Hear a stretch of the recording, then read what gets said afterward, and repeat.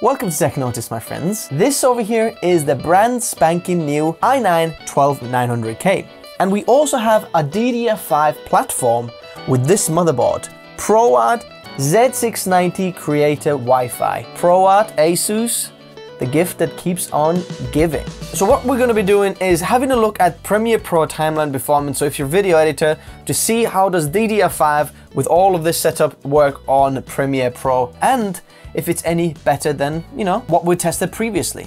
Let's check it out. This video is sponsored by Artlist, which is also my go-to music and sound effects licensing site. Music license from Artlist is covered by a worldwide royalty-free license, which includes all projects from personal YouTube videos to high-end TV commercials. Once you've downloaded a song with active subscription, it's yours to keep forever. New music and sound effects are added to the site daily, so you'll never run out of choice. There's one affordable annual subscription cost with no hidden fees, and the best part is, if you sign up through the links in the description below, you'll get 2 months for free. So check out Artlist in the video description below.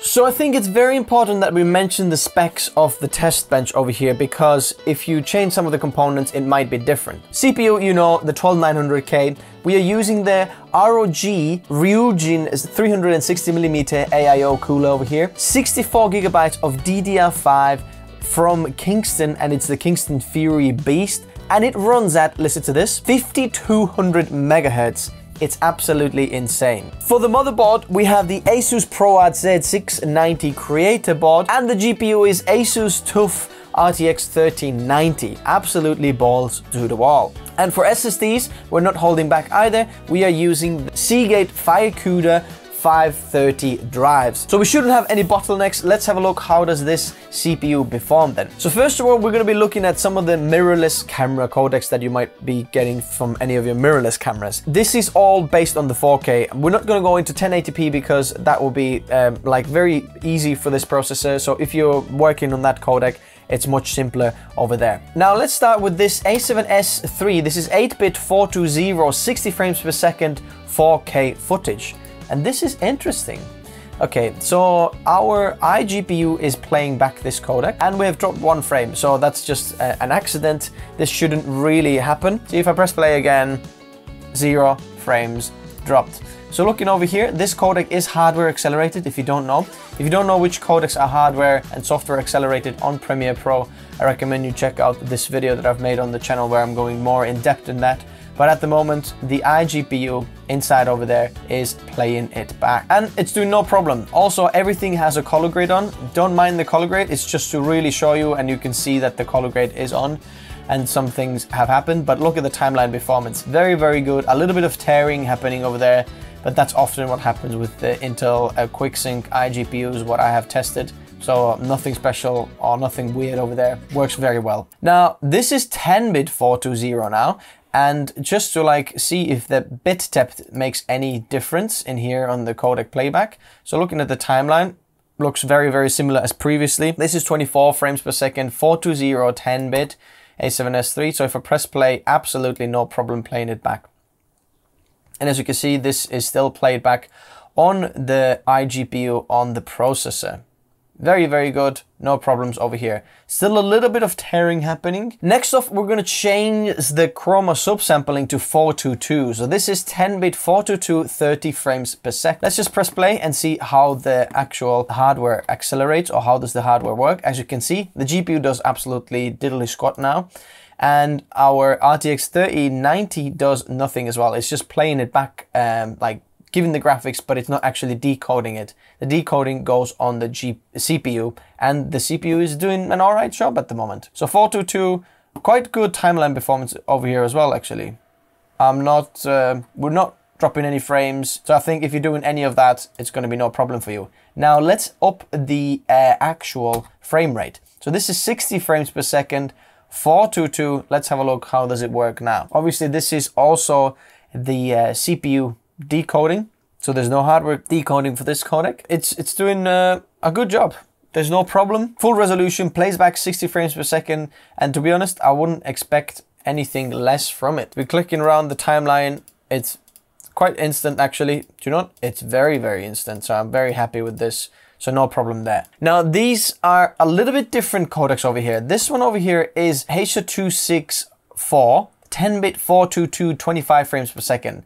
And for some reason, it's often quite hard to play back this one over here. And then this one is SI. So if we go over here, this is just less compressed codec, which means it should be easier for the PC to play it back. And this is with a color grade, and I think this is completely fine. So if I'm pressing play, it drops no frames and plays it back.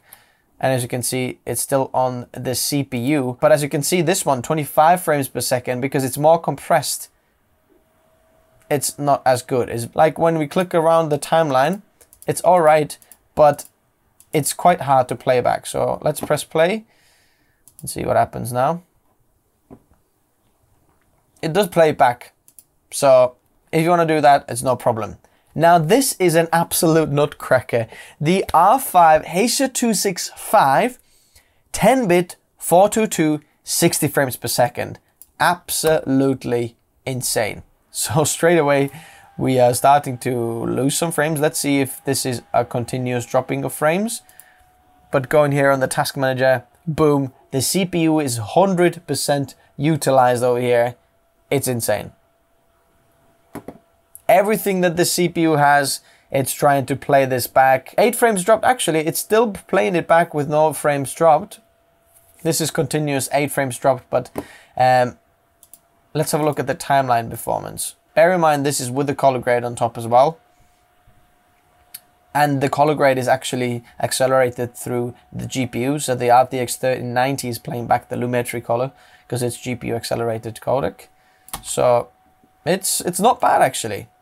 It's not bad. Like, it is choppy. It's the most choppiest thing I have tested so far on this system, but it is editable. But I think what you would do is go like half the resolution, and then it's a little bit better, but still, like, it's hard to keep up. It's best to probably go even a quarter of a resolution. Okay, there we go. It takes time to play back. It is a right nutcracker, this one. Look at this, just 100% utilized. Oh my word. I'm just curious, how much power are we pulling through here now?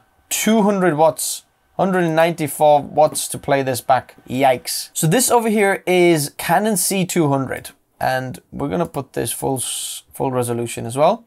So playing back this, we have some tearing, but let's press play, see what happens. This is C200 Canon RAW. There is a playback error, but let's have a look. CPU is 100% utilized. But it's playing it back, no problem. And actually the timeline performance is very, very good. So when I'm scrubbing around, it's perfect. Like, you can easily edit this. Just have to remind yourself that the tearing is, you know, just because of the software, not because that your footage has been shot weird. Not bad, not bad, I think. So we have some red raw now over here. 4K red raw. This is super smooth. Obviously this is not hardware accelerated, but it's still playing it back very, very easily. It's very easy codec to play back, and it goes all on the CPU. Spikes a little bit, and then about 27% CPU utilization. Pretty good. Let's pump up the resolution. Red 5K, okay? So timeline performance is, it's okay, not bad. Pressing play, let's see what happens. Yep, plays back, 0 frames dropped. But the CPU is 100% utilized now. 100% utilized. And we did drop some frames over here. 5 frames dropped. But I think it's still editable, no problem over here. Let's have a look at the 6K now. So this is red raw 6K. Timeline performance is okay.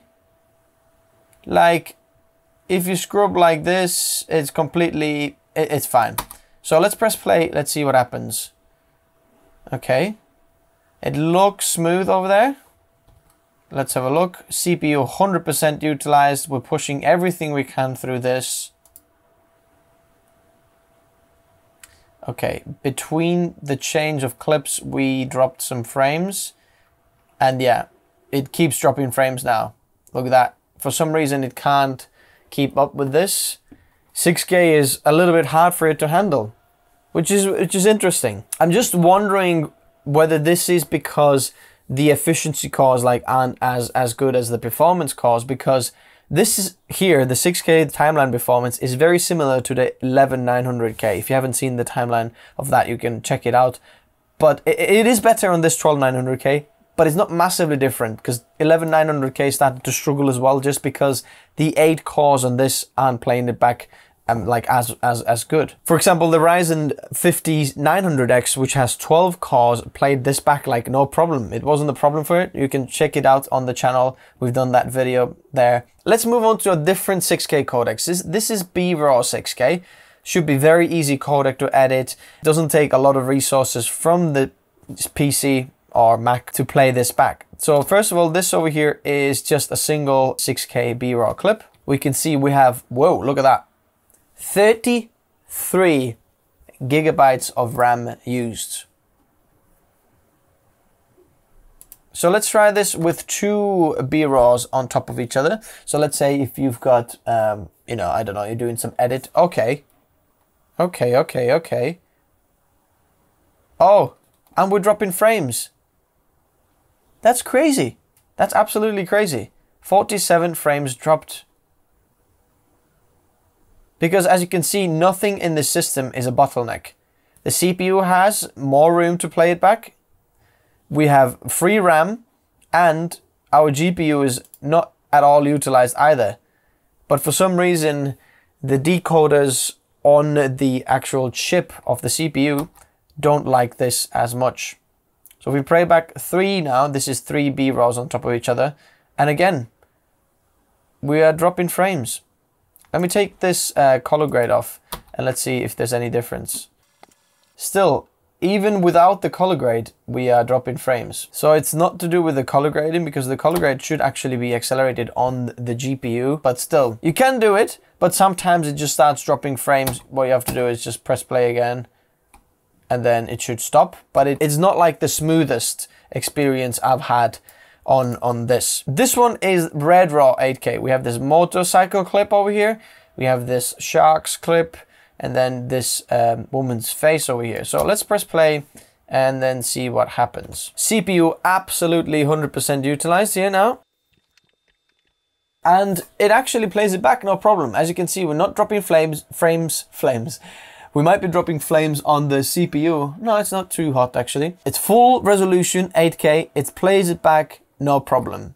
Let's have a look, that just to show you. Look, 8,192 pixels in horizontally, and that is the 8K clip. So actually, Red 8K, it can be edited on this. Now, it's not the smoothest like experience I've had on the 8K, but it's totally doable, and you absolutely can edit 8K with this. It might be a little bit choppy, and what I recommend you do is like go half the resolution, right? You don't need full resolution 8K when you're playing this back. But the interesting thing is, it's not like super smoother with half the resolution. Canon R5 8K. So we'll try this at full resolution first and see what happens. This is another one of those codecs that is a bit hard to play back. So 30 frames per second, 8K, Canon RAW. Okay, pressing play. And pretty much we have a slideshow. Oh, look at this. Look at the RAM usage now. 45 gigs used. Insane. That's no good really. So we're gonna put it half the resolution. Let's see. Okay, timeline performance half the resolution is pretty good actually. Let me see what was it like on the full actually. Full, not so good. I wouldn't do it at full. I'd do it at half, like that. So half the resolution, actually timeline performance, very, very smooth. You can do it, no problem. But I'd recommend you have at least 64 gigs of RAM. As you can see, we're using like close to 50 there when scrubbing through and trying to do this. And To be honest, I think the timeline performance here on half the resolution is a bit better than on the DDR4. I think here is where the DDR5 comes in, and it's actually much better at playing it back. So look at that, 48 gigabytes was used there. So if it's half the resolution, there we go, you can play it back. It plays it back. Canon R5 8K is editable. So let's press play now. Okay, so this over here is 12K. Each frame is like 85 megapixels. It's insane. We're just gonna press play at full resolution, and we can see that obviously the CPU can't play it back. Our memory is about 50 gigs, 52 gigs used. So it's insane. But do you know what? I don't think anyone would play back this at full resolution. Let's try this at half. Timeline scrubbing is okay. Let's press play. Let's see what happens. It is actually able to play it back half the resolution now. The CPU has actually a little bit room left to play. It's about 90% utilized. It's a bit choppy. It's dropping frames still. Let's move on to quarter of the resolution. Let's see the timeline. Yeah, much better. Let's press play. There we go. I'd go for quarter of resolution. Look at that. For CPU, it's not bad. Memory, you need a lot of RAM to play this back. But hey, it's fine. It's able to play it back. So you can do 12K. Before we're going to go to the conclusion, you might be wondering, why am I testing this on Windows 10 instead of Windows 11, where, you know, this processor was designed for? The reason for that is that if you see my full review, you can see that according to my testing, Windows 11 at this point where I'm making this video is not faster than Windows 10. In fact, Windows 10 is actually slightly faster at every single test that I did, pretty much. So, especially in Premiere Pro. So I didn't want to cap the performance of the CPU just by going Windows 11, but going with Windows 10 I saw best performance benchmarks. So that's why we're testing it on here. In conclusion, what codecs can you edit with this? So if you've got the 12900K, the full HD, you don't need to worry about anything. You can drop anything to the system and it's going to do a great job. In terms of 4K, it's fine as well. As you can see, all the mirrorless camera codecs are pretty much okay. Anything you have, especially if it's 420 and not 422. 422 is a little bit harder to play back, but if it's 420, then that means that the iGPU inside the CPU can play it back and utilize the hardware and, you know, push the Intel QuickSync in, and it's fine. So any 4K is fine until we go to H.265 and we have the Canon R5 60 frames per second, H.265 422. That is a really hard codec to play back because it's all on software. As you can see, it's doing an okay job playing it back, but if you have that codec and you're working only with that codec, you need some serious hardware to play that back because it's all on software. And the best bet probably would be to go even with like Threadripper. Or check out the playback on the Ryzen 5950X, the best creators like system we built. And then you can see the playback on that one and see if it's any better. So 5K and 6K, it's not so good. I think it's just because the performance and efficiency cores aren't as equal as getting literally like a 12 core performance like chip like Ryzen. But you can do that, but it wasn't like the best in there. Now when we move back to like 8K Red Raw played back better than like 6K. That's interesting. Sometimes just the CPU and the hardware, certain codecs work better for there because it also depends on like all the stuff inside the chip basically. So 8K on Canon R5 and Red Raw is completely editable, so no problem over there. Overall, I think it's a very powerful chip and the best chip I have tested from Intel, so definitely a big jump up. Now, is it as good as some of the Threadrippers in playing it back? I think it's really reaching like somewhere between, you know, it's going neck to neck with the Ryzen 5950X in terms of the playback and the 24-core Threadripper 3960X, so somewhere around there. So I think it's a very good chip for the video editing, best one that we've seen from Intel. Now I'd love to see a Windows 11 update, so hit that subscribe button if you want to see once the chip actually runs better on Windows 11, then we're going to do the same test on Windows 11 when Premiere Pro is utilizing this actual hardware as well and see what has changed. Thanks guys for watching. See you soon.